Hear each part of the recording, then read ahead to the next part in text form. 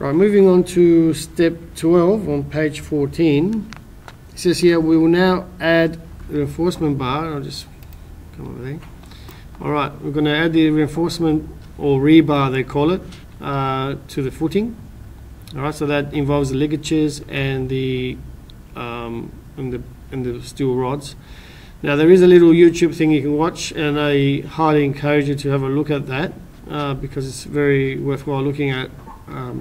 In doing that, it'll help you. But let's follow the instructions and actually put in a rebar. So first of all, we're going to put the ligature, which is basically parallel to the view is the ligature. It's one of these, and then later on we're going to use the perpendicular to cover one to put the rods. So let's so we're going to end up with that's what I call a ligature there. All right, but still it's a part of a reinforcement system. All right. So let's have a look at that. So initially we're just going to put one ligature in here, but that's where it's going to fall, about there, which is where our section is, and then we're going to, in theory, make it go all the way along. Let's have a look. Yeah, so it should look like that in the end. Yeah. All right. Let's see. Let's have a go at that. All right. Let's hit over here. Let's go back to this thing here, call out.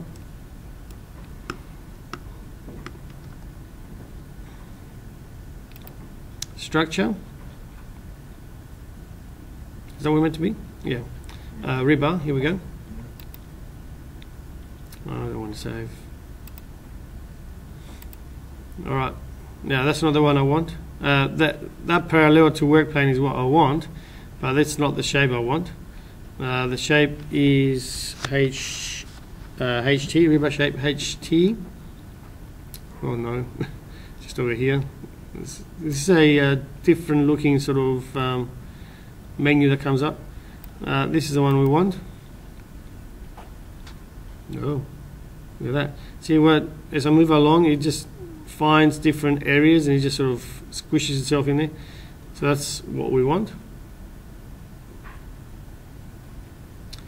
Alright, so is that the space bar? Yeah, I was going to say that's different because we need to press this space bar. I'm not sure if it says that in the notes, does it? Yeah, it does. Space bar will make that pop on the other side, see that? Alright, so that's, we're moving this thing along there. Alright, let's just click now. So space bar, get it to the right spot, click, and it should stay there.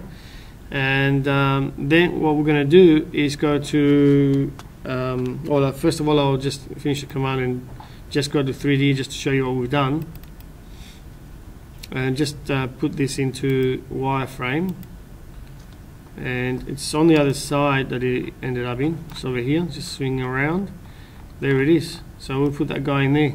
Beautiful. Alright, so that's all we've done.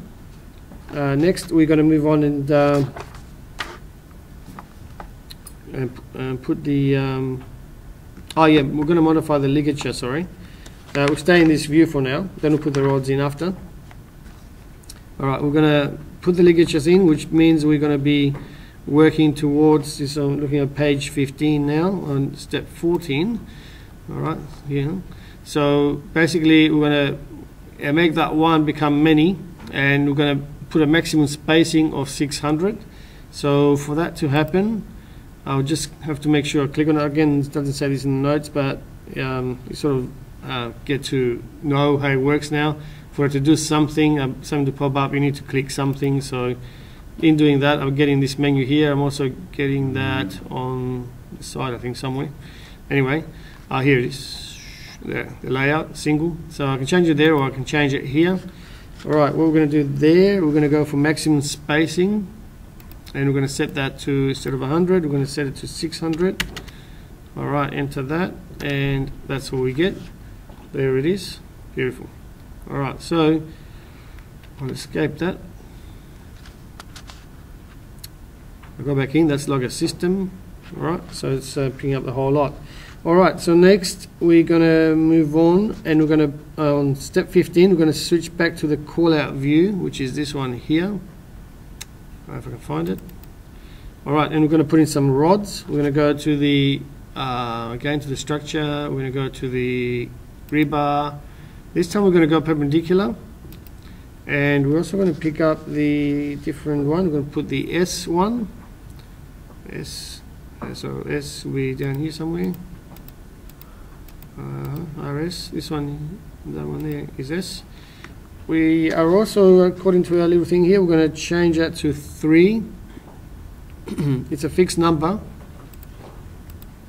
here, and we're going to change it to 3. Well, it was already 3.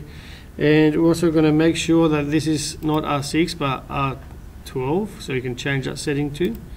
Alright, so now if I come in here, it will sort of sense where I am. This one here is a bit particular. If I sort of hang around here, it puts them all there.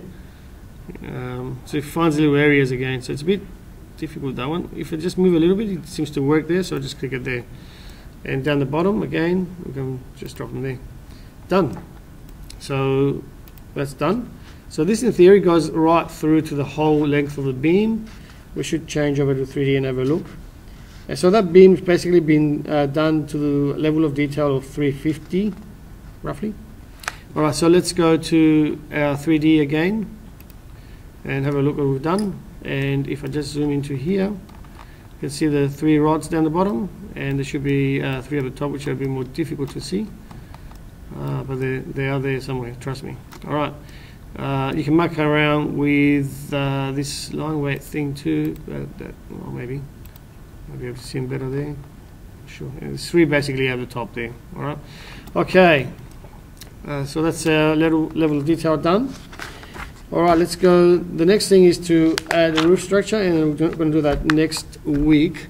For now, this is all we're going to do. So I'll leave this one here and continue on next time.